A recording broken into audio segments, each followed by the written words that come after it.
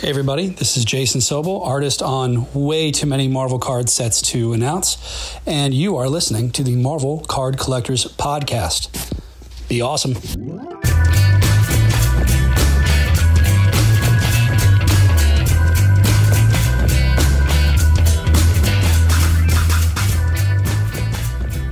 Hello everybody, my name is Ian Taylor and welcome to the Marvel Card Collectors Podcast, brought to you by the Marvel Cards Fan Collective, an awesome community of card collectors and creators.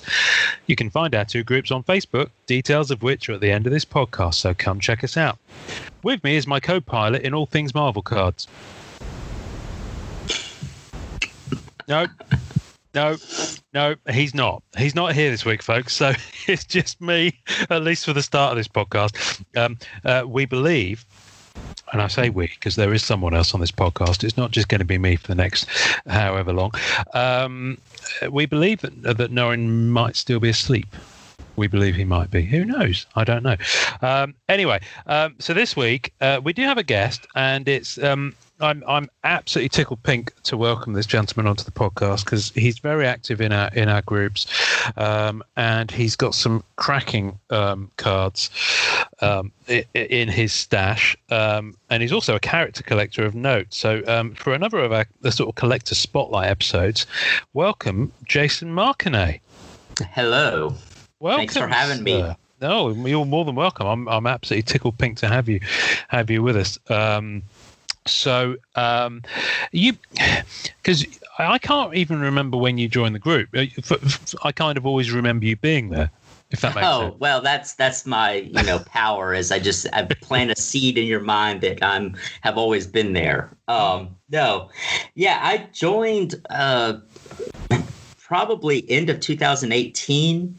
Yeah. At least the Marvel Masterpiece group was sort of active with that 2018 set. And then kind of got out of it for a while, and then probably got more active probably the end of 2019, early 2020, when I was getting into the Fleer Ultra Spider-Man and that kind of stuff, and was probably posted a lot more, became more active then. So yeah, like everyone else, became more active with Fleer Ultra Spider-Man around the same kind of time. Yes, it's a great set, and it is a superb set. It's a money suck, but it's good.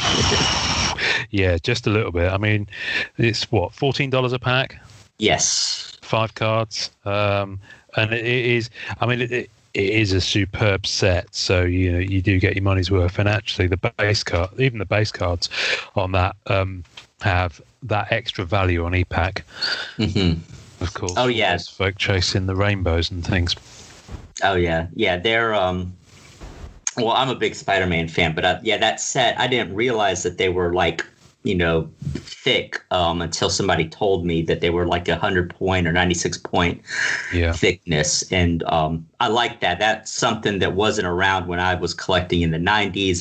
And then when I saw the Marvel Masterpieces, 2018, were that thickness, that kind of spoiled me. So now I like my cards to have a little bit of body to them. Yeah. You like to be able to put them under a table leg to sort of wobbly table in a restaurant, yes. That kind of thing. Yeah. I mean, the Fleer Ultra, I've got a Fleer Ultra X-Men here. That's the same as the Fleer Ultra Spider-Man. They're absolutely stunning cards. So you kind of touched on the 90s then. I imagine your kind of origin story in terms of cards would be very similar to a lot of people's, in that you were kind of into it, in the boom time, as it were, the 90s, the golden age. Was that when you were kind of getting into the sets first, when you were coming up? Yes. I always had an interest in comics, but never really read a lot of them. And I think I saw an ad, or on TV maybe, I'm not sure, but for like the 1991 Marvel Universe set. It seems like there was, I don't know if it was a TV ad or something. I said, oh, wow, Marvel cards. Because I think occasionally I get some baseball cards and had some, Batman, Michael Keaton movie cards and, stuff, cards from movies and stuff like that. But anyway, we got a couple packs of those. My grandfather bought us some packs at Walmart of the Marvel 91 set.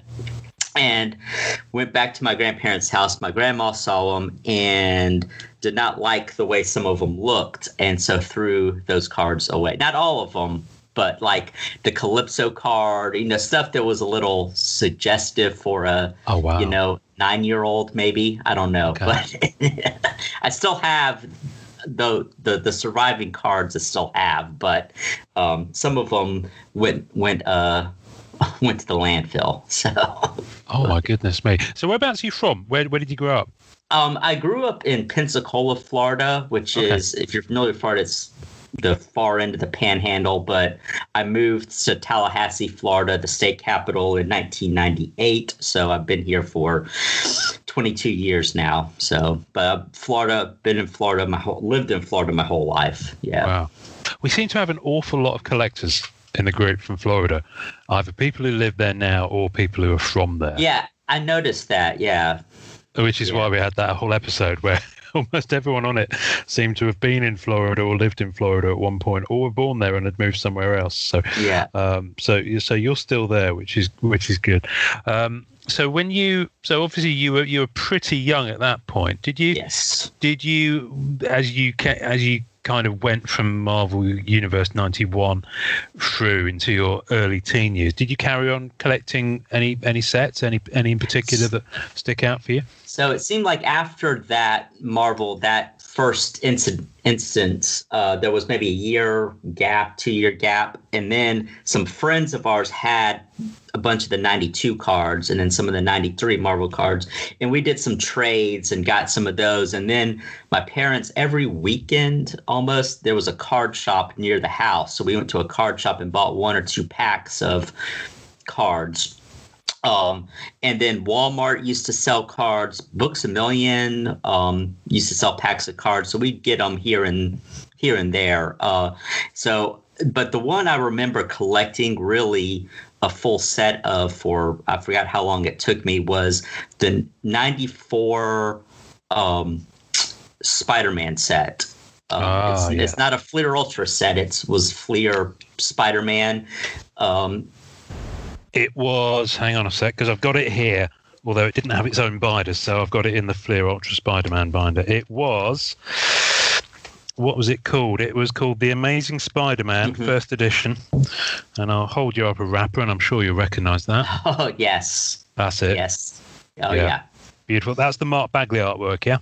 Yes. Yeah, it's that's, I recognize, I'm a big Mark Bagley fan, and cause that's kind of the era of Spider-Man I read and collected. So, and I've met him a few times. But anyway, that's a great set. I liked the way almost every part of that set was like a puzzle card. You had his, I think, tech or powers was like, made a picture, and then there was a Venom section, like 9 cards, and then some of the different villains. And it was pretty cool set. So I did that. And my brother was doing the 94 Fleer Ultra X-Men set, so we still have those as well. So I've got all those cards in binders, probably the original binders we had in 1994. But wonderful. Before we go any further, guess who's about to join us? Oh, let's have a little guess, shall we? Let's see if we can add him in. A late appearance, fashionably late. Let's see what happens. Will we have Surfer Boy on the... Oh, no, it says he's unavailable. Oh, no. I'll try him again in a moment. He's just messaged me, said, I'm getting on now. Is there still time? Is Jason okay with waiting? He's like, well, I wasn't. So let's carry on. We'll try him again in a moment. So, all right. I don't mind carrying his weight for him. That's fine. No. He's a big fella. Be careful what you wish for. He's 6'4". Oh, wow. He's absolutely massive. Somehow, I'm 5'3", so that may be a problem. Oh wow. Okay. I'm kind of in between the two of you. So. Why are we talking about how tall we are on the podcast? We'll move on. So 94. Fleer Ultra X-Men. Did your brother have any of those silver crossover cards that are so sought after from that set? Do you know the ones I mean? I'm not sure. Because everyone seems to be. They seem to be. They're one of those things from 90s sets that every time I see someone talking about them, the value seems to have gone up a peg. I'd have to refresh my memory what they looked like. Was that like a rare chase card? Yeah. I think there were 6 of them.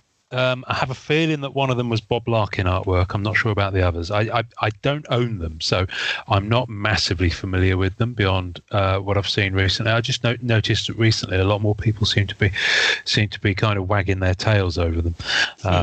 But no, that's curious. So you got your 94 Amazing Spider-Man. Where next?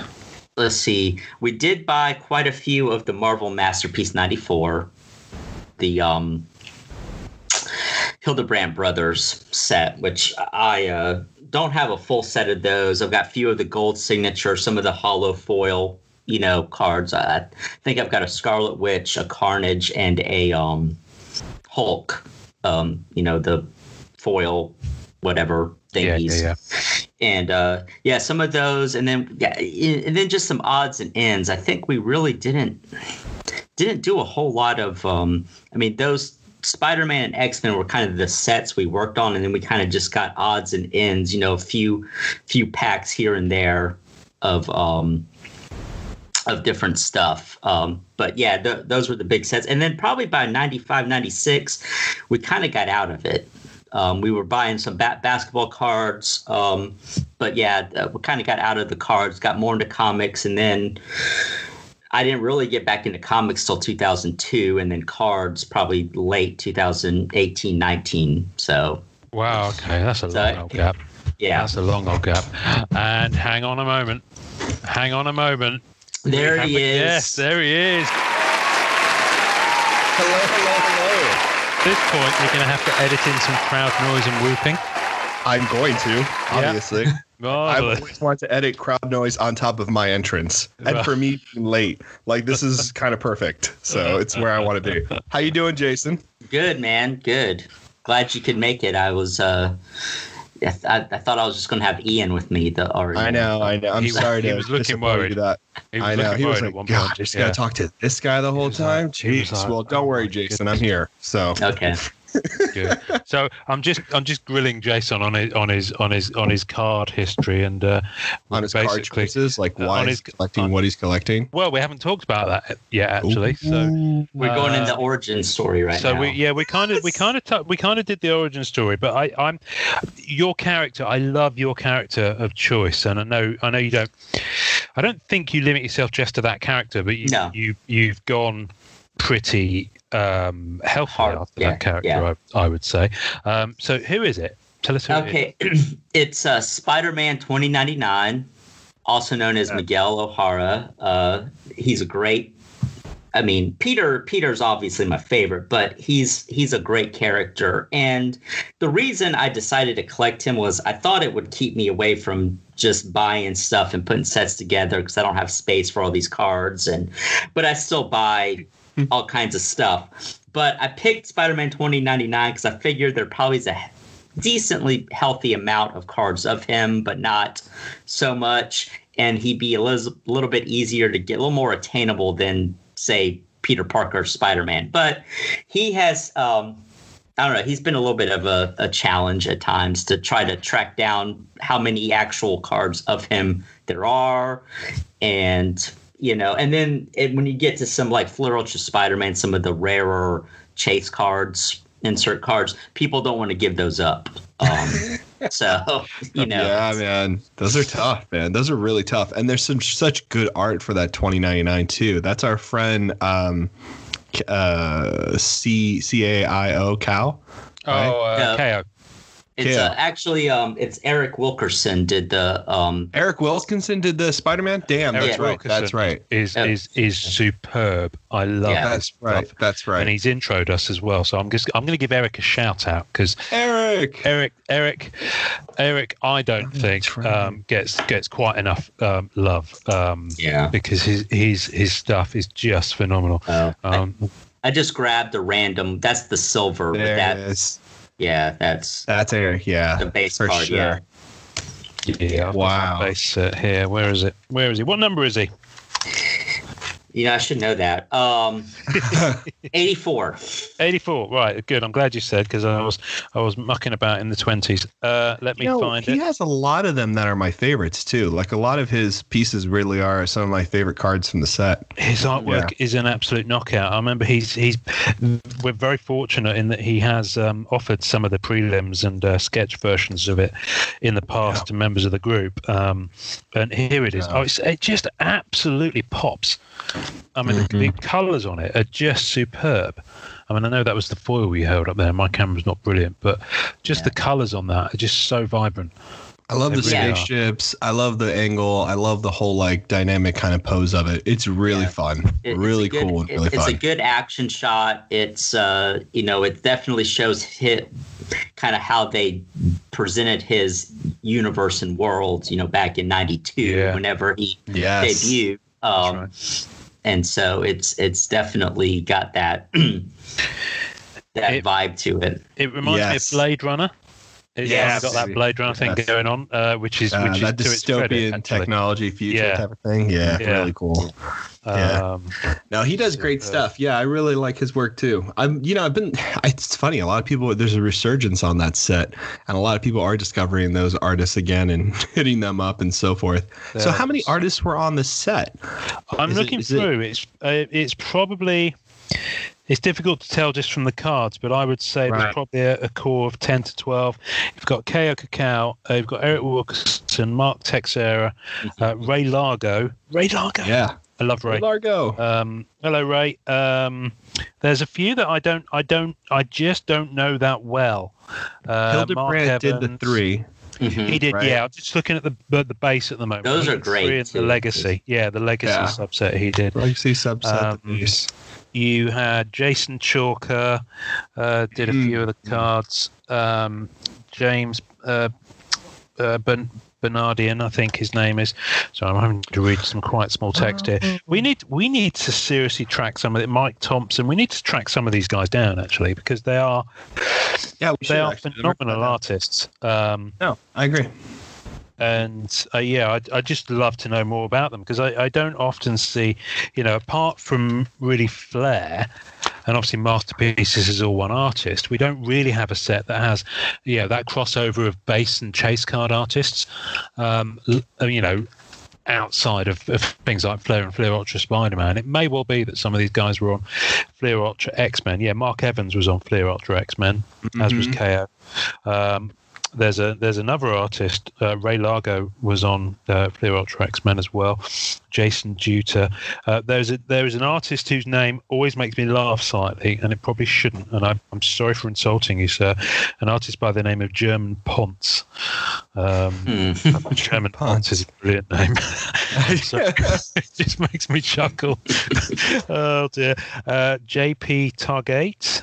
John Stanko. I love John Stanko's work. John Stanko. His pencils are insane. He did that. Yeah.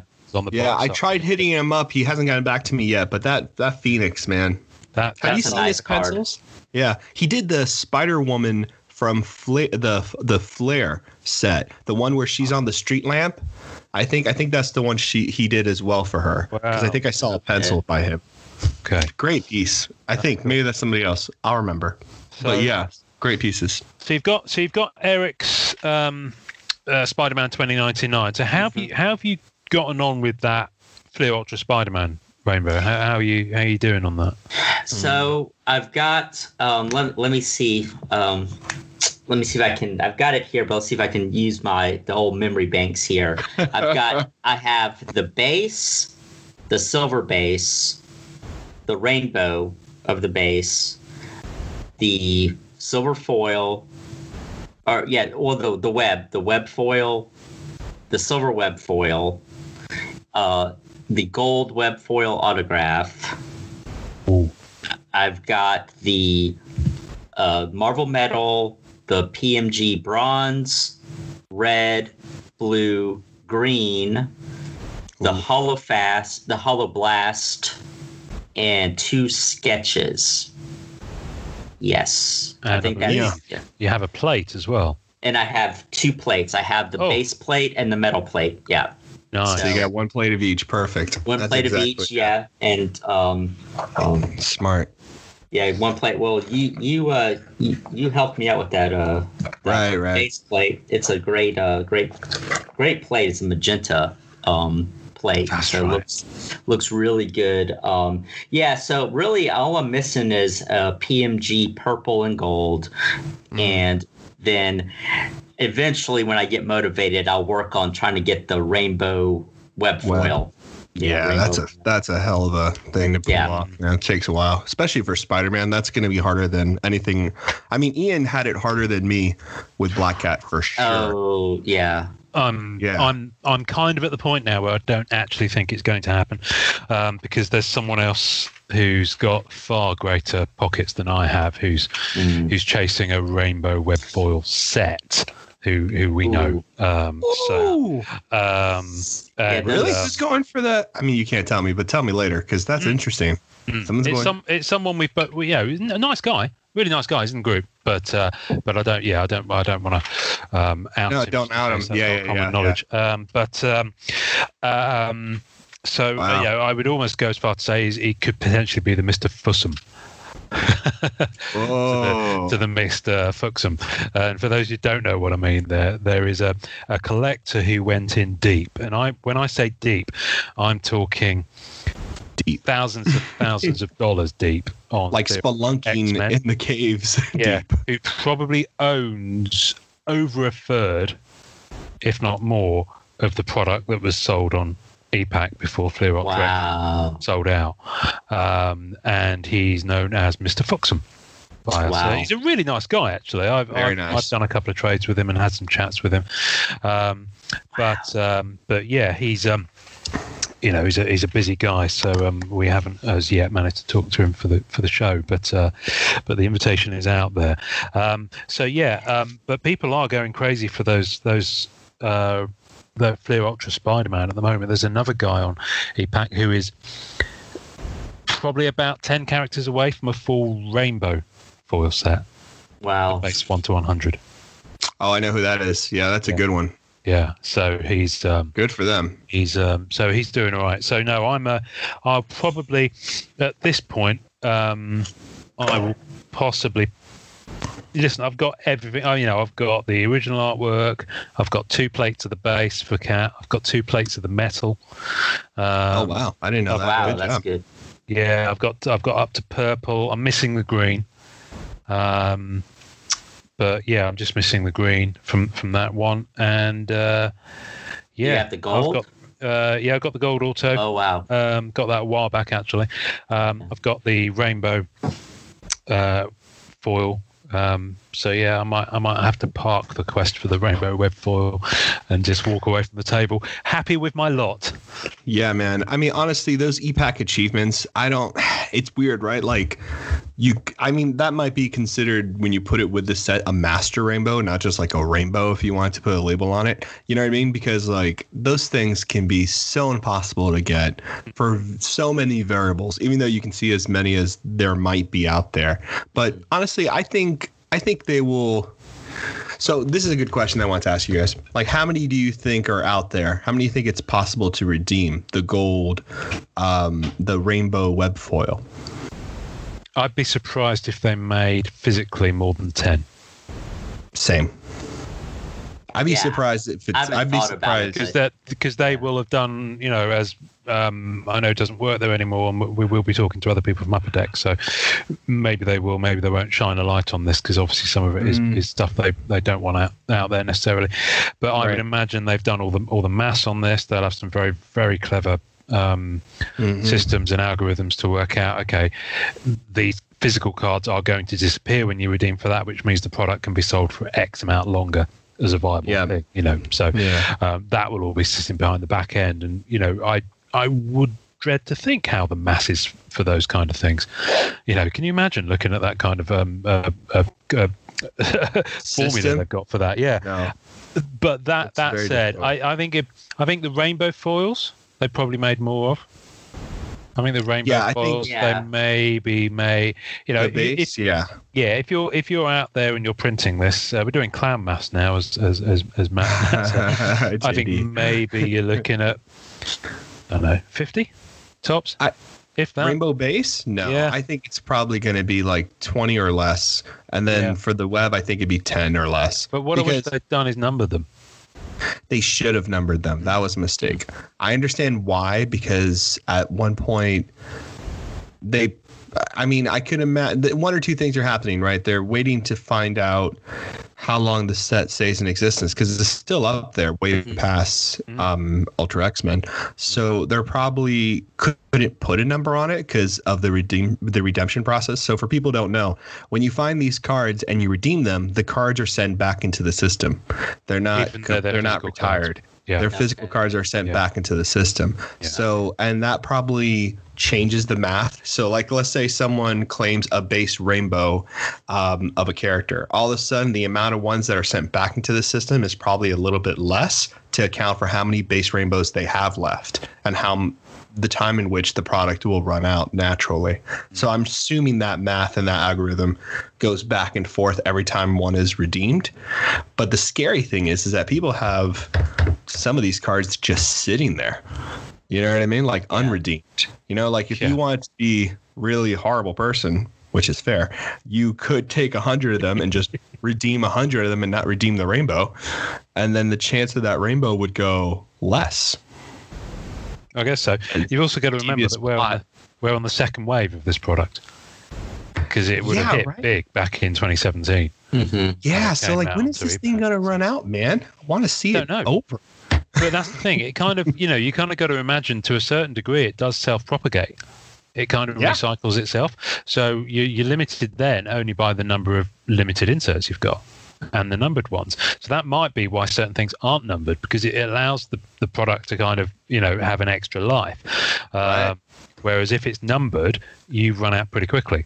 I agree. Because, I'm not saying that they do. And, again, we may well find out in one of our conversations with them over the coming months. That would be so much fun. Upper Deck are returning to the podcast, folks, after the joyous reception that Jason got. Not you, although you always get a joyous reception. Yes, you do, Jason. But Jason, Upper Deck President, got from the listeners. But maybe we'll ask them, maybe they'll tell us. But I think the limited stuff sells out. But who knows? For all we know, they might go back to press on some of this stuff. Mm-hmm. I'm not saying they do, but they might do. Wow. Yeah. I think, though, as far as your question about the base rainbows, I would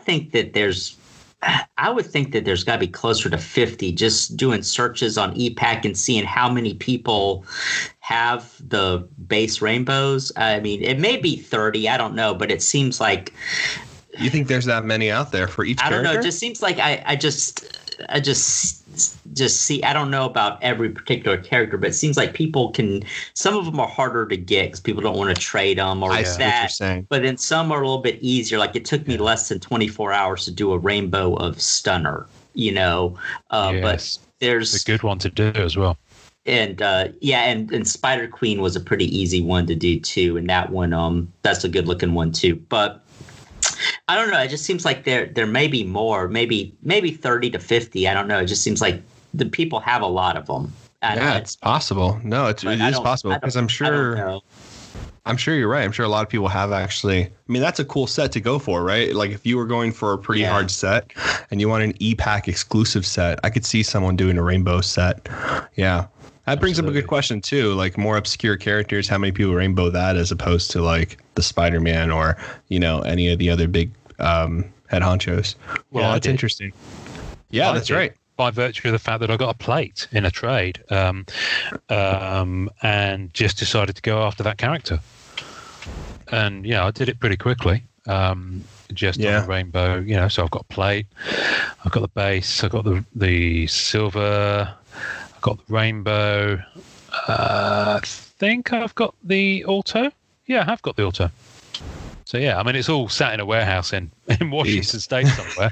None of it's actually here, and it won't be for quite some time. I mean, a lot of my stuff's there at the moment because they're a bit backed up, and even if they weren't, I don't have the money to get it shipped over. But no, it's interesting when people go after those lesser characters. So did you go after them because you just kind of got one of the kind of the higher end cards and thought, well, I may as well flesh out the rest of the skeleton, or did you go after them because you thought, I quite fancy the art, or quite fancy the character? I had at the time quite a few base cards and stuff in my account at on ePack, and so I'm like, well, I was getting a little kind of bummed because I think I was really just needing like the purple, just some of the higher ends of the 2099 or a rainbow web foil. And I'm like, well, I'll just do some rainbows of random characters, just because. So I did, probably in a week's time, I did the Rhino, Spider Queen, and Stunner. Because I had, and it took me about a week for Rhino. I like the art on that card. The Rhino. It is a good one. I like that one a lot. Spider Queen, I like the art. Okay, it's just one of those ones that I figure would be a good one, rainbow foiled. And Stunner, I like the card, and I was kind of curious how it would look rainbowed. And I figured it'd be pretty easy to do. So yeah. I did those, but I never went back and early on, actually, I thought I was going to do a rainbow set of Shriek. And I actually did do a rainbow foil, but I sold it on COMC. So she's a cool character too, man. I like her. She is a cool character, and the art's pretty good on that card.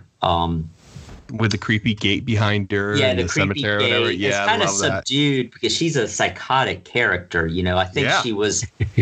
I think at the time I read up on it. I remember reading that stuff in the 90s, but she was almost I think almost like supposed to be like the Harley Quinn to Carnage's Joker in a sense. Oh, that's right. They were kind of going for that vibe a little bit with those characters. Well, they also have the female Carnage. What's the name? Scream. Is it Scream? Right. Whatever. Yeah. So they have her too. Yeah. So they do have those kind of counterparts. Yeah. So I remember. Is it Shriek or Shrike? Shriek. I always said Shriek. Yeah. Like shrieking. I think it's Shriek. I remember her being in Spectacular Spider-Man around the low 200s. In fact, I think 225 might have a kind of a foil effect, as most 90s comics seem to. Yeah. Of a disc in the middle, and I think she was on that as well. I believe you're right. I think there was a couple of variations of that cover, and I want to say that had some like cards in the comic too, maybe like some. I think I've got an example here, but you know how some of in the 90s they would like preview the cards and have kind of like three that were like together. Yeah, so I've got them here. Yeah. So I've got actually an example. I got some comics off eBay. Got Milk. Yeah. I've never seen those. Yeah. Pretty good. They are quite fun. Cool. Which issue is that by the way? This is Spider-Girl number 18. Good, because I've got a list. I've got a master list, and this is actually for a future episode. So I don't want to bury the lead too much. Actually, and then Amazing Spider-Man number 7. That's right. Because number 8 had them in as well, I believe. Okay, or number 9. I can't remember because the Captain America one. Sorry, we've gone off on a tangent here, but I've got the Captain America one here for my boy Pankit. If I can find it, here it is. So this one has been very carefully removed. Okay. Oh, very cool. Because there was actually a Got Milk set. It wasn't very big. Now, how do you find those Got Milk cards? I mean, were they loose cards? Like, no, well, do you mean the ones that they're promoting? Yeah. I'm not sure, but they're on. I've seen them on eBay, and they're listed on Jeff Allender's House of Checklists. Okay. So I'm not sure where they were released. I'm pretty sure that they weren't in comics, so they could have been something that was an in-store thing, or don't know. Maybe if you got 12 pints of milk, you got a card or something. I don't know. Yeah, maybe. Yeah. The only reason I found that I had never heard of them, and the only reason I have those comics is because I bought a pack to get that comic, the Marvel Superhero Island. Yes, nice. And the pin that comes with it. It came with a pack of sealed cards, which are really nice cards. Yeah. So. Oh, that's the one you posted recently on the group? Yes. Okay. Yes. And somebody actually had, some, because I wasn't sure, but I think there was only 5 cards. You get, 4 or 5, and you get them. They're all in that pack, but they're pretty cool cards. It's like close, good close-up shots of the characters, and on the back, it's kind of got their bio and their power. That's right. Rankings. Yeah. That's right. Yeah. Who are the 5 characters? Captain America. It's not Surfer. Not Surfer, yeah. I'm holding out for hope. Okay, Ian. God. Captain America, the Hulk, Doctor Doom, the Thing, and Spider-Man. That's a nice little run of characters. Well, because I remember going to Islands of Adventure when it first opened up in Orlando. Yeah, and I remember because they had like Silver Surfer, they had the Spider-Man Y, they got the Hulk roller coaster type of thing, and I remember picking up that magazine there, and it had the pin on it too, the little gold little pow kind of like spiky pin thing. Yeah, I loved all that stuff as a kid, man. I remember there was one back of a comic book. That's it. I have that. Yeah, I remember seeing the back of a comic book when I was a kid, and it was an advertisement for Munchies. And on the back they had Wolverine and Hulk in these black border cards. Have you seen these, Ian? Do you know about these? Oh, do you mean Crunch and Munch? Crunch and Munch. Maybe that's what it was called. I've got the set here. Yeah. I think I've got one or two of those. Yeah. Yeah, I love the look of those cards on the back of the comic. When I saw that advert, I was like, that's really cool, man. I remember looking for that. The thing is, there's so many mini sets. There are mini sets everywhere. So that pin with when it sits there for 20-something years, if there's there's something else there, but it just presses in there, and you can feel it all the way in the back of the book. But because they probably stacked them on top of each other, so the weight pushed down. That's a shame. Here we go. So we got this is a wonderful tangent here, but Crunch and Munch, brace yourself. So I've got set 1 and set 2 here. So this is set 1. Yes. Okay. And you see on the back, you've got the. Nice. Okay. That's right. It was Cage. Okay. So you've seen the first row. There's the second row. You got Spider-Man one. That's cool. Then you've got one that has all 5 characters on the back. That's cool. Superheroes. Just that out. Nice. Oh. That's the back of that one. Cool. I like these cards. Yeah. The reason I'm cool. not showing you the last ones yet is because Wolverine at the bottom. There's 2 variants. Really? Okay. Which is why. So on the back, you'll see one's got white text. Mm-hmm. It's got red text. Interesting. Yeah, so for those listening, these will be on the tasting notes. But the Crunch and Munch set 1 is 6 cards, but the Wolverine has a variant. Wow. So there you go. And I would like to thank Jacob Hines for that. And the set 2 Crunch and Munch, which aren't as nice. They're nice. Oh, they had Gambit though and Cable. That's cool. Yeah. Nice. And then there's a back. They're not quite as nice as set 1, but they're still. I still have my Cyclops card. No way. Nice. Yeah, I've got my Cyclops. Yeah. That's cool. And they're brilliant. I love these. I like these little. I like them a lot. But I love the whole comic book advertisement cards that came in there, the limited set. We've talked about it before too, but I just remember seeing those things. It just was so cool, man. And I don't know, just really awesome. Yeah, we've touched on them, and we will return to them as well, because there's so many different ones that you can talk about. So Jason, you got your 2099 Fleer Ultra Spider-Man pretty much under control now. Yeah. Where else have you kind of found him? Where have you found him hiding? Where else have you? So as far as EPAC, I think other than plates and obviously sketches, EPAC, I got that one pretty well locked down. Besides Fleer Ultra Spider-Man, I've got what's available from Flair, not 2019 Flair, which was a Power Blast. The Power Blast. Power Blast. There was a Flarium achievement card. Yes, that's right. Yeah, that's right. Like a tier something or whatever. Yeah. Well, I traded. I was able to get that one. And then 2 buybacks from that set. So I got those. And then for the Marvel annuals, I've got the base, or I bought the base because the bases are digital on EPAC, but the base of 2016, the gold and the red from 2016 Marvel Annual for him. And then he was a SP. I think he was a SP for 2017 Marvel Annual. So I've got the color wheel and the base for that. Did we lose Ian? No, we didn't. Okay. Okay.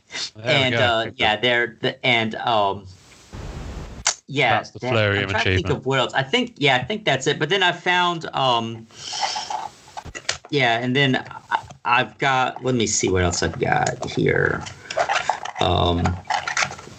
That's. So while you're looking through that was the tier 4. Right. I knew it was a tier. I thought it was like right. Yeah, it's a pretty. It's a great card. I have that card actually. It's really nice. Yeah, it's a cool card. Pretty much everything I've seen with him. That's one reason he's a neat character, because people seem to take their time with him. He's got both variations of his costume are interesting to me. So that's the green, but that's what his new costume looks like, and I like it. So let's see. Oh, come on now. Okay, so I got this one. I got recently from eBay. It's a Marvel Metal. Oh, nice. The metal. Yeah, nice. Yeah. Is that actually from the original Marvel Metal set, or is it one of the ones that came out from Retro? Did some throwbacks Marvel Metals, didn't they?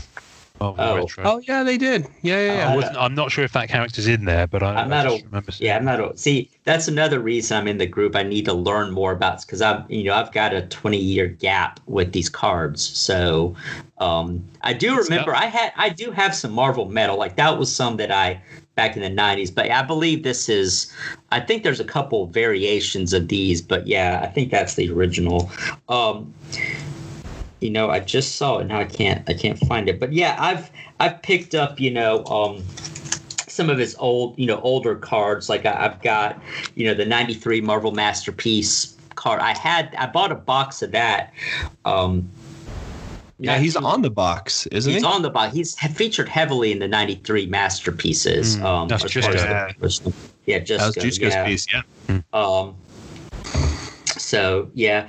Here's one that I got like 9 cards off eBay that had Spider-Man 2099, and here's one that I posted to the group and got the information on it, but it's got Hulk 2099 and Spider-Man. Oh, nice! And what a cool piece! It's from the Marvel 75th. Marvel 75th. Oh, yes, of course. Yeah. Yes. Probably one of my top 5 favorite sets. Looking back, that set is really kind of, I don't know. I love the inserts. I love the comic cuts, the comic archive cuts. That set is kind of a quiet set, but it's great, man. I kind of missed it completely. Did you really? We were in the middle of moving. We were literally homeless and staying with friends for 6 months. When all that dropped, because we were kind of relocating. I found it late too, but I just love the whole aesthetic. It's very nice. Yeah, I heard that there's a guaranteed sketch in every box. It's the Rittenhouse one, so yeah, it will be. Yeah. There's another one. This is on EPAC. This one that I forget about, but it's that's nice. It's from the Spider-Man Homecoming. Yes. There was an insert set called Spider-Man, and there was one for him. So you remember, Norrin, we've talked about some of the MCU sets. In fact, all of the MCU sets usually have an insert set that has elements of the original comic art, and that is the one from Homecoming. It has different issues throughout the year, and the reason I mention this is because I've kind of waded into the MCU pool in a big way, and Brian Mark Bode, our guest on episode 49, has been mentoring me through this process, and Jason and I have been helping each other through this process, as well as countless individuals, because doing it on a budget that's almost non-existent has been an eye-opener. So to all the nameless individuals who've been more than generous with trades in my favor and helped me out with free digital base to start me off, thank you. I'm just putting that out there now, but Jason and I were having an interesting back and forth the other day. Because Jason, you don't limit yourself just to Spider-Man 2099.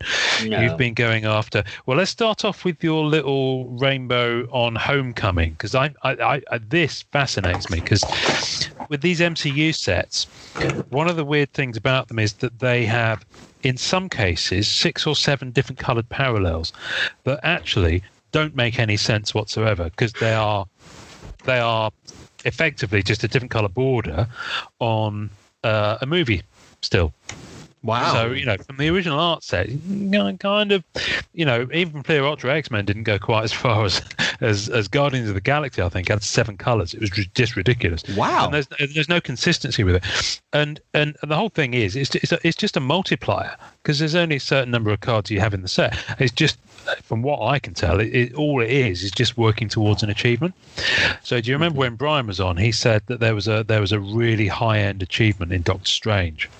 It was like a Benedict Cumberbatch autograph shadow box. Yes. And that is kind of the result you get of getting the Doctor Strange certain color set. I think indigo is the toughest one, and there's someone who's 2 cards away from that. Purple's the tough one on the Doctor Strange. Yes. So, and people are going absolutely crazy for it, and the reason they do it is to get a really high-end achievement. And in the case of Guardians of the Galaxy, that achievement is long gone.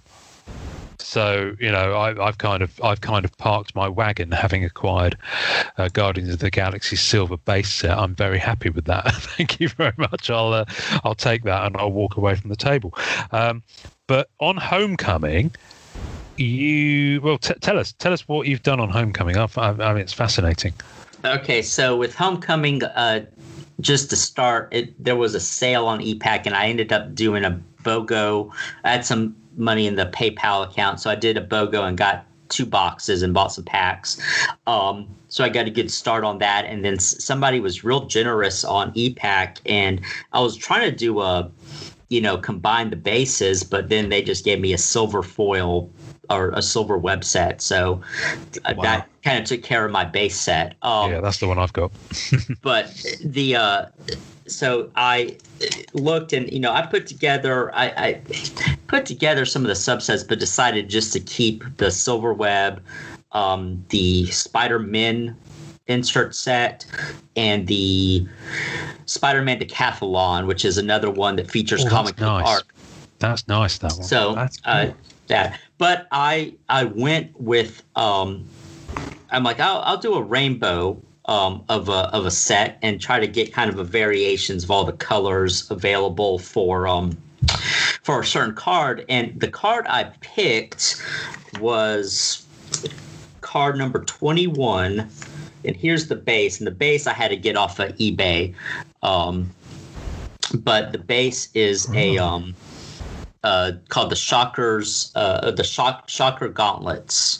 Kind of cool. Early in the movie, when the first spoilers, the first Shocker, is fighting Spider-Man when they were doing like a van outside the bridge. The van outside when he leaves the party and all that. So So I went ahead and I looked, and the reason I did that is because I went on COMC, because I saw that there were plates, and there's not many on ePack, but I found, and the plates, it's okay, but I found a plate of that card for it was like I think I'm $12 or $14.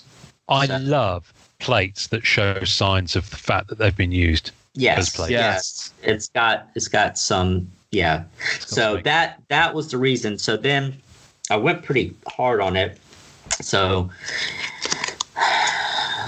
Wow, those are nice. Now that's the silver web. Silver web, and then when you combine 10 base cards, you get the odd green, which Green and Spider-Man do not mix. Well, Green Goblin, there you go. But yeah, green and green web just is odd. But these look so much better than the scans on EPAC. For the green. See, and that happens quite a lot too. I feel like, especially with like cards that you can only see through EPAC because they're each EPAC achievements. You can't really tell how these effects are looking in person. You know if it's dark, it's a silver. Red. You know, yeah, that's right. Yeah. The red looks great. Wow. Red, yeah, that's serial numbered 199. Nice. Wow. And then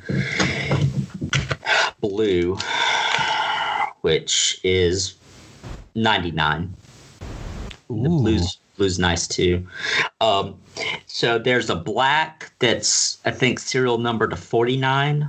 And then there is I don't know if I can do screen share or not, but on EPAC there's a silver foil that you combine 10 of the silver webs to make a silver foil. That's right. And then there's a gold foil that is basically 10 of the greens make a gold. So I don't know how that's 100 digital base basically. No, basically, I don't know how they made the jump of. I don't know how they came up with like 10 base make a green. Green just seems like an odd color as an achievement for 10 base. But and then green and gold is a little strange too. But they might have come up with the box concept and then decided to put it on EPAC and then had to, what I mean? What's the next color? Right. Wow. That's really crazy. That's deep, man. I had no idea they had that kind of level of inserts. Oh, yeah.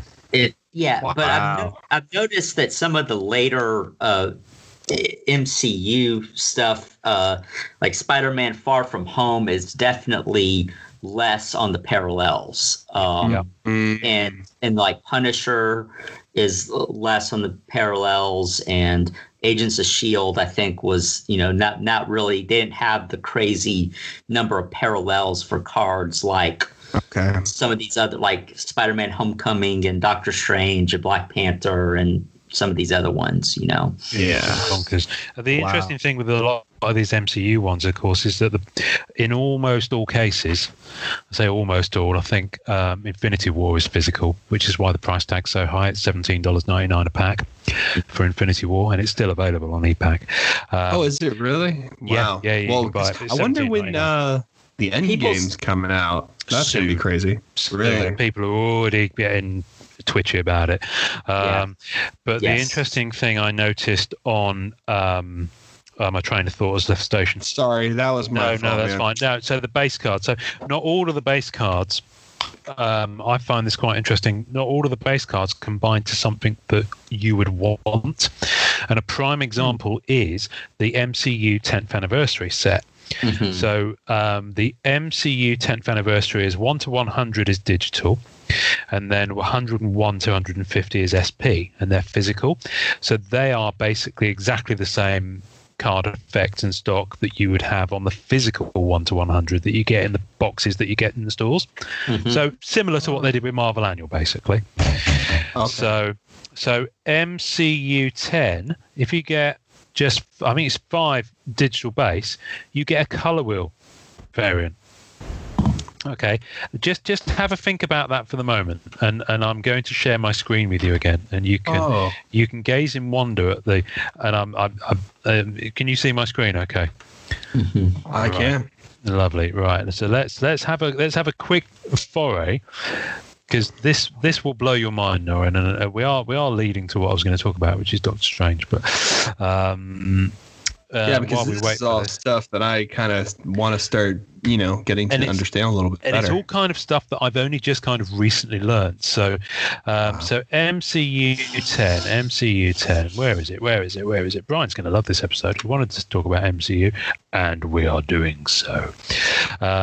So you have changed the course of history, my friend. So let's look at card number 1.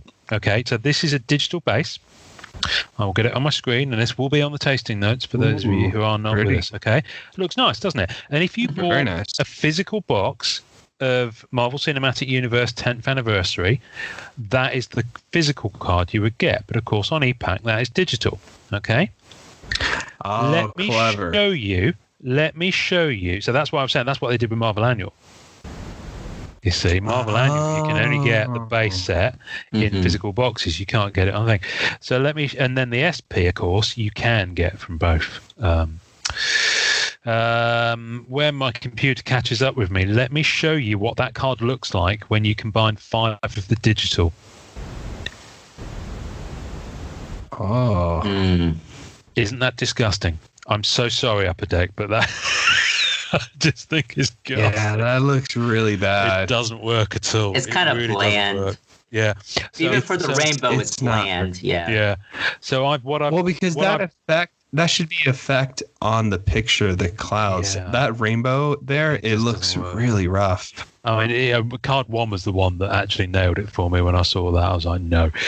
So I basically traded away most of my MCU 10 base as a result. And it's like that on all of them? Yeah. Let's look at some of the other ones. So let's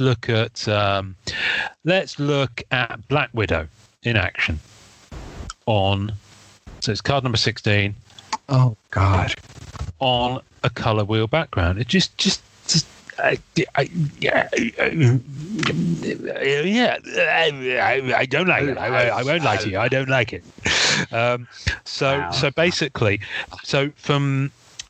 Homecoming combines to a green. I very quickly learnt that, so I've gone for the silver web set. So that's fine. Okay. I dodged that bullet.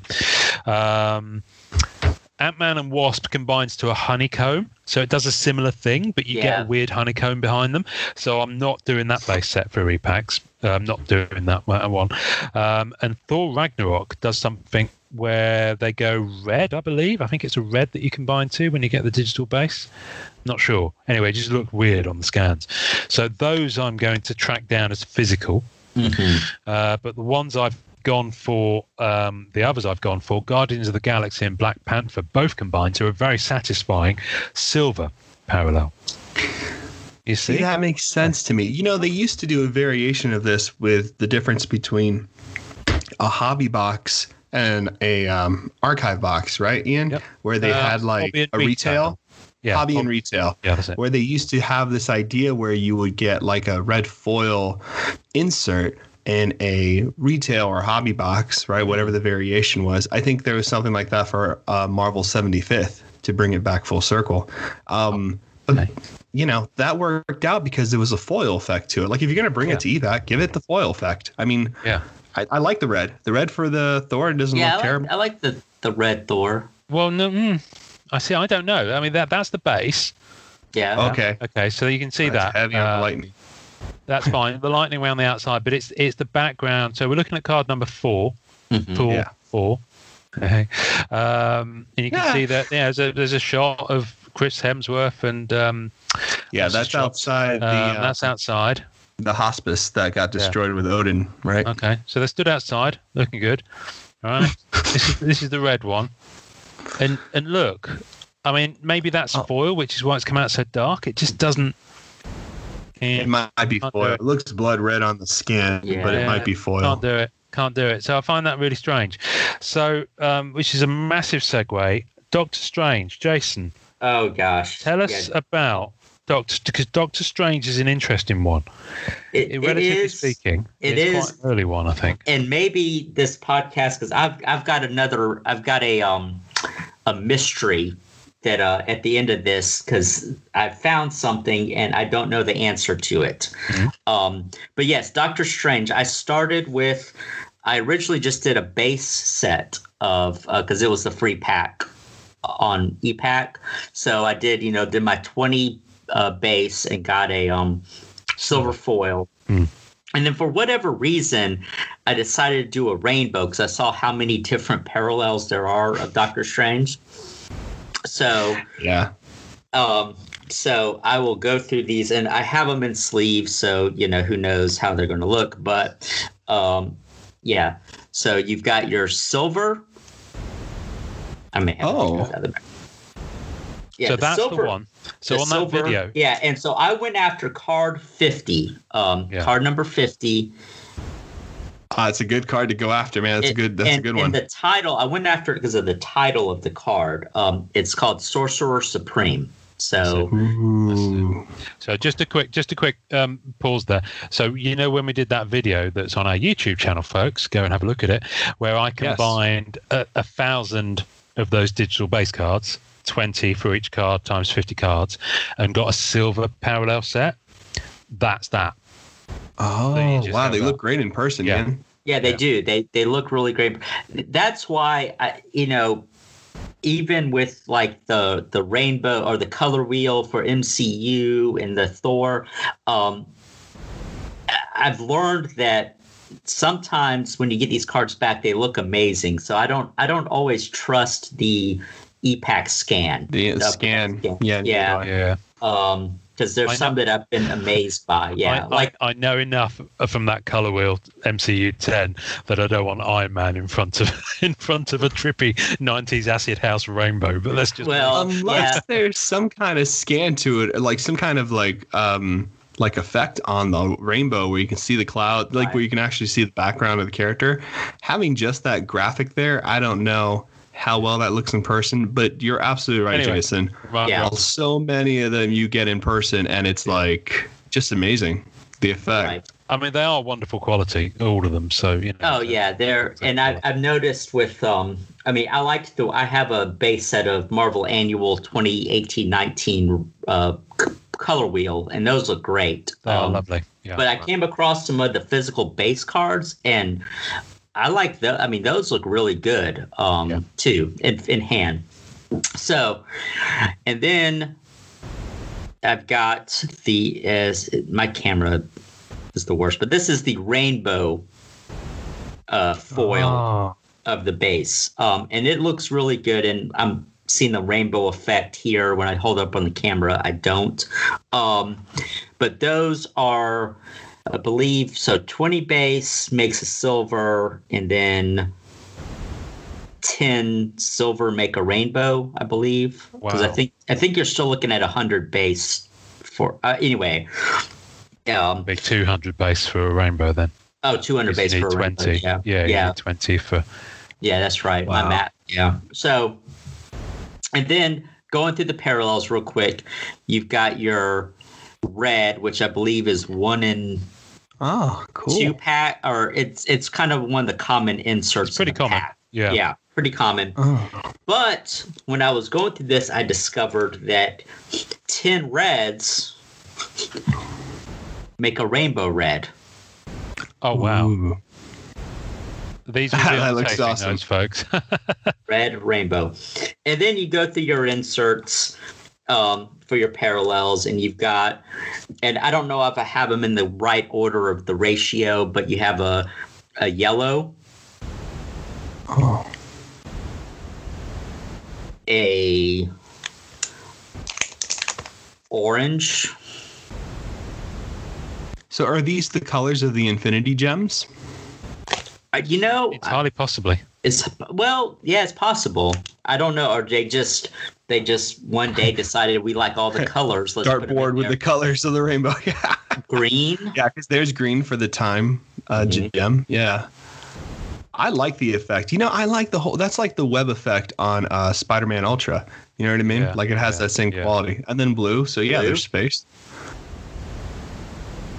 Now is where I'm going to throw you off on your. So where no one's goes off the bridge. No. Don't do it. Here's the indigo. So is that purple? It's indigo. And indigo. And it's one in 72 packs. You get an indigo. Yeah. There's one more on e-pack that's 1 in 400. I don't know. It's an insane ratio, but it's purple. Purple. And so, wow. And people are after these indigos because if you get a full set of indigos, you get, Ian mentioned it earlier, you get like a cool shadow box auto of Benedict Cumberbatch if you do a full set of indigo. So not the purple, but the indigo. The indigo. Now, it just so happens that Doctor Strange has been on buy one, get one free sale over the last few days. And they're $3.99 a pack. I only get 5 cards, and most of them are digital, but still, it's worth a shot. So should we open some? Yeah. Oh, should we open I love some? The segue. So should we open some? Yeah. I've got 3 more Doctor Strange. I'm sorry, Jason. Sorry, I got excited there. Let's finish with seeing what's here. So when I was doing searches, because I knew this set on ePack, they say ePack exclusive. So I did some searching to try to find the base because the base is digital, and I couldn't find a base that was identical, but I came across that base. Ooh. And you see how thick that is. Yeah. And it's, you probably can't see it, serial numbered to 150. But it's different border, different thickness, and this was from a hobby pack that was super premium. And fortunately, thanks to eBay, I found the silver light effects, which is serial numbered to 50, and couldn't believe the gold light effects, which is serial number 25. So those were the parallels out of the hobby or retail or hobby box for Doctor Strange. And the closest I've come to finding a base that's identical to what the ePack base was I bought some of these Walmart mystery boxes. Oh, yes. And in 2 of the boxes, I got some packs of this that is from 2017, and it's a Marvel Cinematic Universe set that I think was only exclusive to Walmart. Okay. And I can't find a checklist, or I can find the packs for sale, but I can't find what was in there. But basically, it's a hodgepodge of the different movie base cards. Like there's Age of Ultron. And in there, they have Doctor Strange, and the cards look just like the base on ePack. Interesting. I don't know if the card I'm after was included in this set or not. And they also had parallels that had a red foil Marvel stamp. Ooh, that's nice. So that's why, if anybody listens that knows anything about that, if I would love to track that card down if it was available in that set, because it would fit perfectly. And the numbering may be off. I don't know if they numbered them for the set or if they just numbered them per movie card, or how the numbering may be. It may not be card 50. It may be another card, but another number. But that's the mystery that, like, I came across that. So there may be some more out there to chase. That is fascinating that there's an MCU set that we know nothing about. Yeah, somebody may know. It was a Walmart exclusive from 2017, did you say? I'm pretty sure it's 2017. Yeah. That was the pack, and then on the back you got the Guardians. But it's got, just real quick, I mean, it's got Doctor Strange, Age of Ultron, Thor: The Dark World, The Winter Soldier, Iron Man 2, Iron Man 2. And there's no way that could have just been for the mystery box, right? No, I think they sold these packs at Walmart. You can find them on eBay, the packs. Yeah. I'm not buying a bunch of packs in hopes of Yeah, I think what this. I will. So basically, what I think has happened here, I don't know for sure, but you remember when we did that, and we haven't actually put this episode up yet, but there's a Walmart mystery box episode coming. Yes. Which will be on our YouTube. It's a video episode. And this is an empty pack of Marvel Annual 2018-19. This is the one that you get in the regular boxes. So 5 cards a pack. That's the interesting thing. This is the pack that you get in the Walmart mystery boxes. Different characters on it. It's 4 cards. Yeah, that's what I got in my mystery box. It's the annual. So that there is clearly a retail, and it could well be Walmart exclusive version of Marvel Annual. So I think that the company that do the Walmart mystery boxes, the Marvel mystery boxes, I think that's less to do with Upper Deck than we think. I think it's probably more to do with Walmart having a load of stock, and getting the blessing of Upper Deck to have someone put together these mystery boxes. Yes, because they have the other cards that there's an abundance of in these boxes is Captain America Civil War. And I've done search, and it's hard to keep track of what's what, but those cards from that Walmart pack are sort of a little bit slightly different than I think the regular set of Civil War. I'm not really sure, but there's with that Walmart set, there's some opportunities for some good, rainbow sets. Not as many as Doctor Strange, but pick your character, the Falcon or whoever. They've got some, cards that are good hero shots of the characters in different red, blue, and there's some foily stuff too. So So character collecting in terms of MCU stuff, I just think it's fascinating. I do too. It's an interesting thing that we've not really gone into. Let's open these. So I bought, because it's $3.99, and I've just sold some stuff on eBay, so I could afford that. So I bought 1 pack of Doctor Strange, and I got 2. Yes. Ooh. I love a bog-off. A bog-off. Bog-off. Buy 1, get 1 free. Right. So I love the packs of this set too, man. Like, they did a good design with this set. I like it. Nice. The packs are cool. I want to watch. They are really cool. I want to watch the film again. That's what it's made me want to do. That's probably my top 5 of MCU movies. It's a good one, man. It's a really good one. Cool. Right, let's go. So that's a digital base. Yep. Now this is interesting. Cards 51 to 60. Mm-hmm. You also need 20 to combine, but because they're not in the daily free pack, they're much more sought after. Yes. And their character poses, and then the last one is the poster.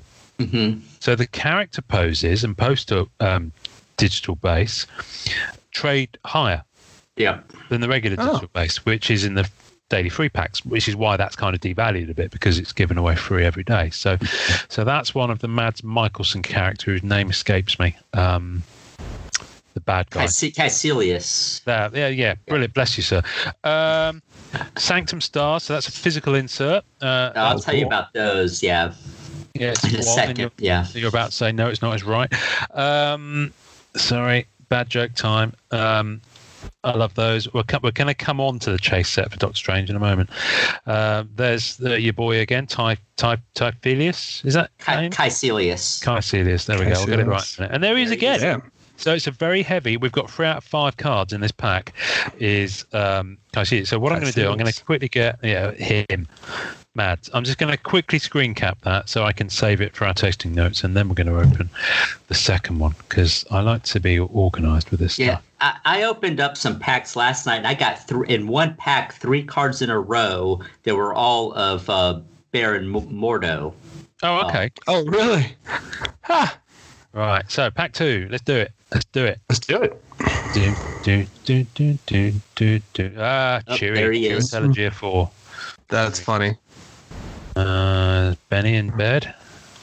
Oh, look! Red Flasher. Triple memorabilia costume cards. Nice. Wow. Wow. Okay. Wow. It was $3.99 well spent. Well, yes. I'll look at that in a moment. See, this is interesting. When you get one of those hits, you get 1 fewer digital. You still get the other physical card. Yeah. In the pack. Because that's behind the lens is a physical card. That's one of the physical inserts. Oh, my stars and garters! Right, great. That is a wow. Yeah. Good content. Yeah, good content. This is big. We might have to put this out as a we can do this mini video. yeah, exactly what I was thinking too. There we go. So that's done that. Let's have a closer look at that puppy. Wow. And where is it? Here it is. So you see there the movie posters is EPAC exclusive as well. Mm-hmm. Sanctum Stars, that's physical, which is this tick here. And then, this triple, which I will take off my wish list and lock That's insane. The Shanty's Vestments. That's nice. So you got Baron Mordo.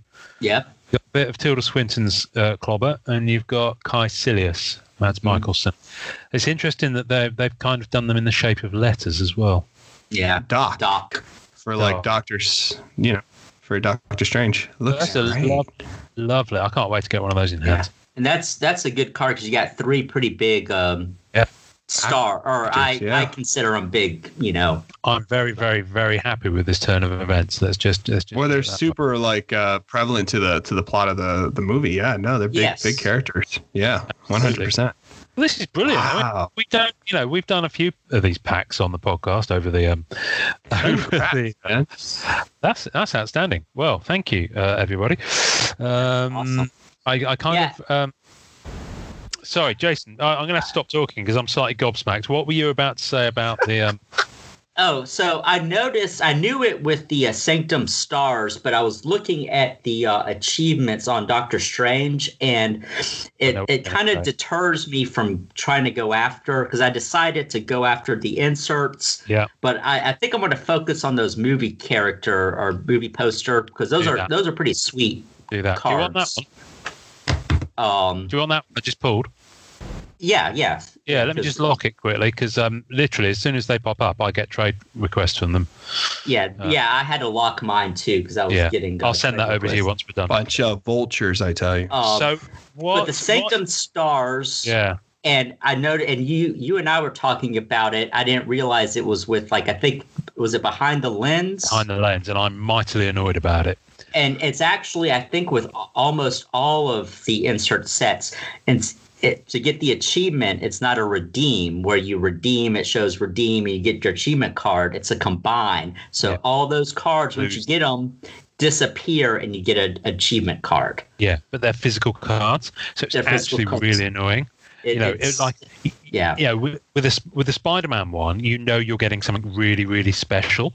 Mm-hmm. So it's worth losing 100 of those physical cards over. But on this, you've actually gone and you've chased a whole set.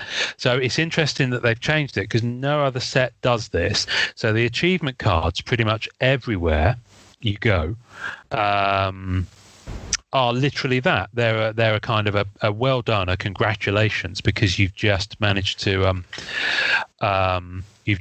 complete the set, if you like. But in this case, in Doctor Strange, when you complete that set, it gets taken away from you by claiming the achievement card, and the achievement card isn't all that. So I'll show you what I mean. So when I redeemed my Behind the Lens set, the Behind the Lens set is not small. I mean, it's 25 cards, and I got them all through trade. So Strange Moments is there. That's the comment. Yeah, that's another one that disappears too. Strange Moments. Yeah. So Strange Moment is the comics covers that I know, Norrin. I've shown you those before. Yes. Yeah, they're nice. They're cool. I really love that they do that. Yeah, but if you get a set of 15 of those and click for the achievement, you lose the 15. It's just really annoying. So I went and I claimed the achievement for, where is it? Here we go, for Behind the Lens.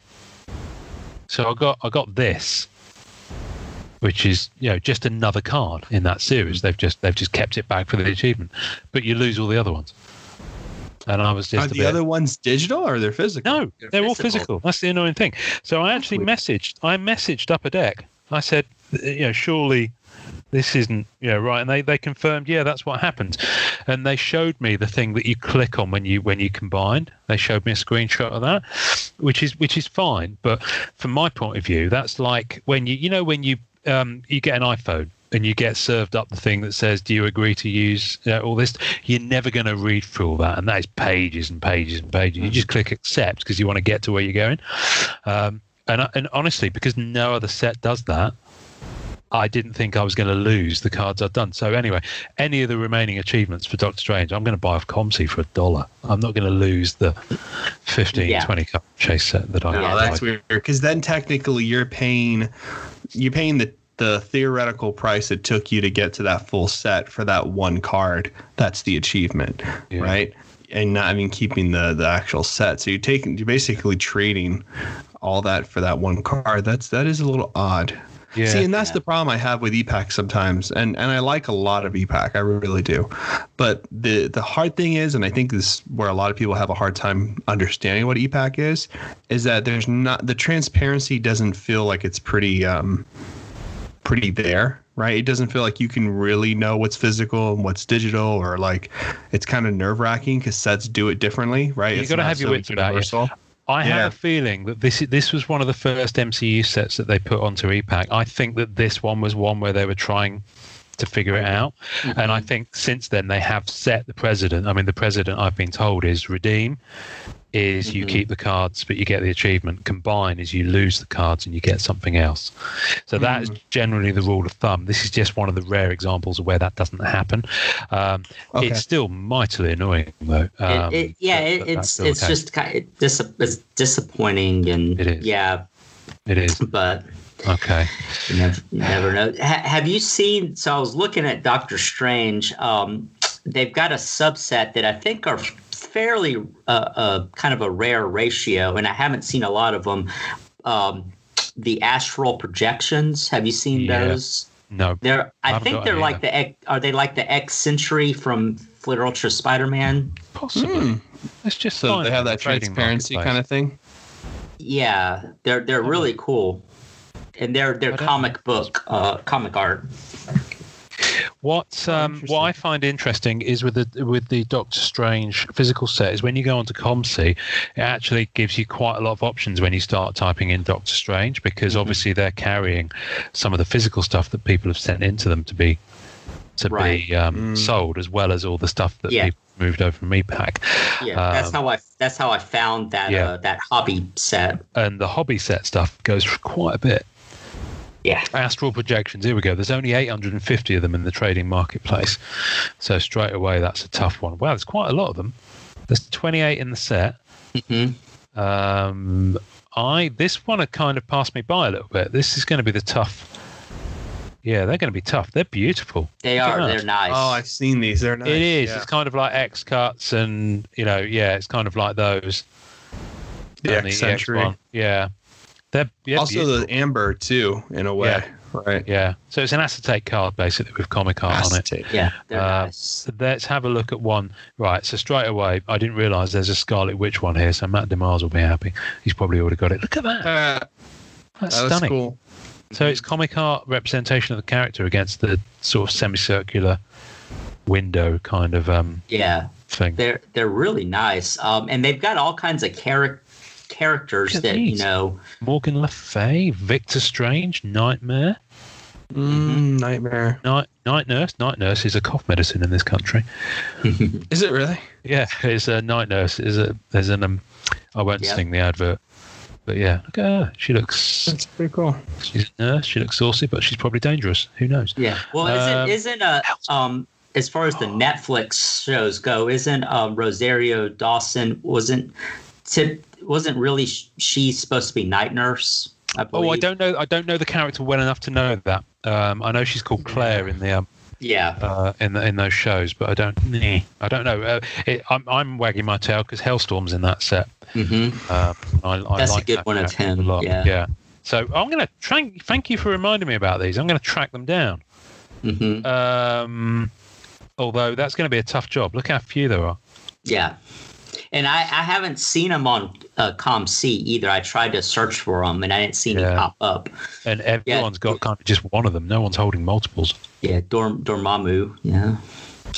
Yeah. Okay. That's really interesting. That is. I'll keep my eyes open for those. Jason. Yes. Would you like to choose this week's, and I'm just going to stop sharing screen because I don't think I shared my sound, and I would like to share my sound because I'd like you to hear this. I've no idea who's going to be our intro artist for this episode. Okay. So do you want to choose? I've got 3 audio files on my screen. Can you see that? Yes. I've got number 1, I've got number 2, I've got number 3. Okay. This is either going to work wonderfully well or it's going to go hideously wrong. So we'll edit it out. If it goes hideously wrong, we never do. 1, 2, or 3, sir? Oh, man. Let's do number 2. Oh, man, number 2. God, no, I have no idea what's behind the door. I think I know who's number 2, and I'm really excited. I'm excited about all of these artists, but this one, I think if it's the one I'm thinking of. Let's play this. Hey everybody, this is Jason Sobol, artist on way too many Marvel card sets to announce, and you are listening to the Marvel Card Collectors Podcast. So our listeners at this point will know who that was because obviously that's awesome because I haven't seen him in a few years, but I'm actually friends with Jason. I met him in 2015 at Tampa Bay Comic-Con. He drew a beast in blue color pencil in my sketchbook. I've got a couple sketch covers from him. He lives in my state, in Florida. Super nice guy, and I know he's done a lot of sketch cards. Wow. And I know he does a lot of Marvel. He does some other stuff like Star Wars, and he's done an awful lot of stuff. Yeah. This is why he says in his intro, way too many Marvel sets. Super nice guy. So that's pretty lucky that I picked that one. I do know him. Awesome. I haven't talked to him in a while, but good guy. He's a lovely bloke. So I'm just looking at my notes here at the moment. He sent me a great photo to use as well, which people will have already seen because it's on the show notes. So he's at Jason Sobol, SOBOL on Instagram, or you can go to jasonsobolart.com to find him. The links will be in the show notes. Let's just have a little walk through his Instagram feed because there's some bonkers stuff on here. I just saw. Here we go. Right, who's? Look at that. Oh wow! Nice bit of Phoenix, ink and acrylic paint. It's just wonderful. I've got sketch cards by him, and he was on the Rittenhouse sets. I'm pretty sure he's still current on the modern sets. Not saying modern sets, still modern. Look at that Venom painted cover as well. Venom Iron Man War Machine. That's just cool. Let me quickly. Oh, he hasn't got his website linked at the top of his Instagram feed. But I love that John Wick. That's cool. Mm-hmm. I like his sketch cards too. They're really fun. Nice. They are absolutely superb. He's done some Mandalorian. Yeah, Mandalorian. Everyone's doing Mandalorian. Here we go. Look at this.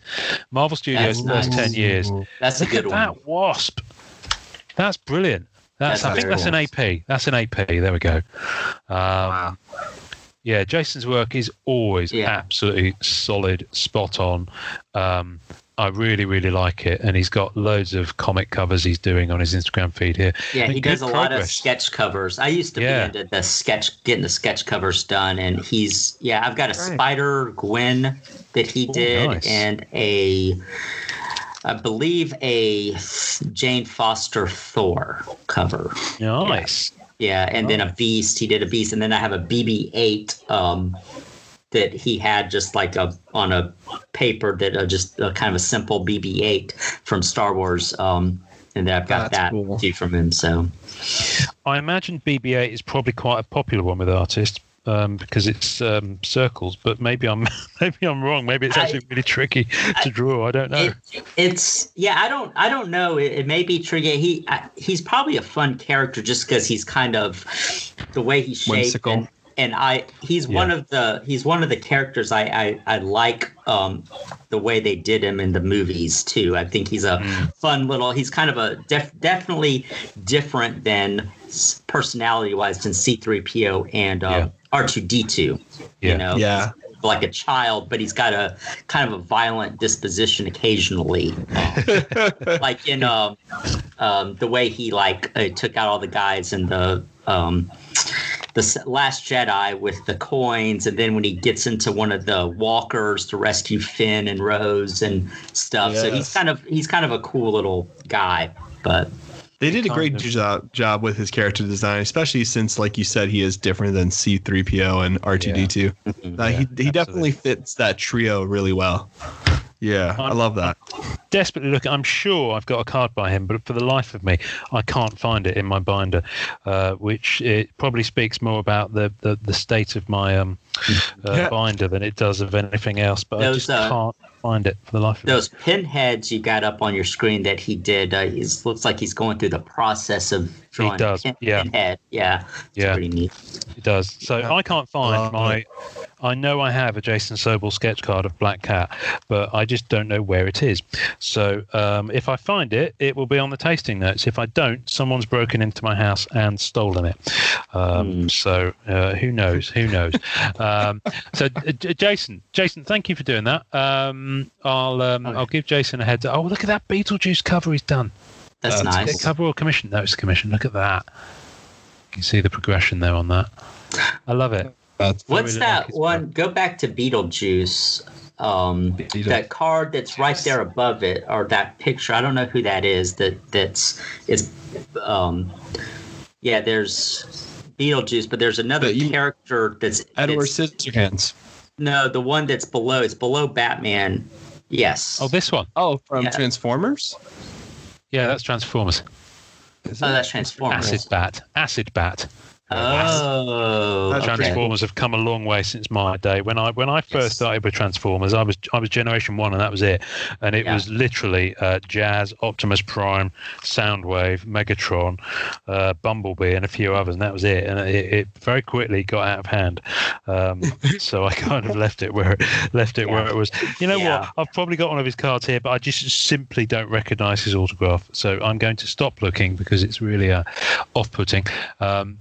Jason Sobel, thank you. Jason Marconnet, thank you. Thank you. This has been an absolute hoot. Thanks for coming on. It's been amazing. It's been fun. I'm sorry I went on the rants or not rants, but rambles about Star Wars, BB-8 and some other stuff, because I know this is all about Marvel cards. Hey, we often go on segues.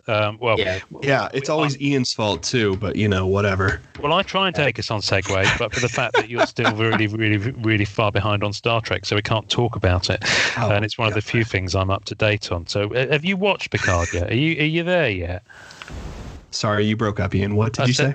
I said, are you there? Oh, no, I'm not. I'm not. I am not there, are you? I'm not there anymore. Right. No. All right. I will be, though. We'll not talk about it. Everything is just falling off my desk. It's all going wrong here. Jason, do you remember how we end our show? No, I don't. No. Okay.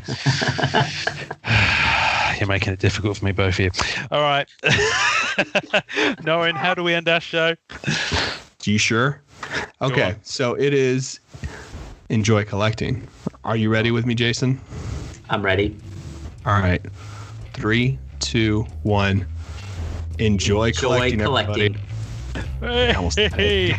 Damn. So close. That was tight. Wonderful. Oh, God.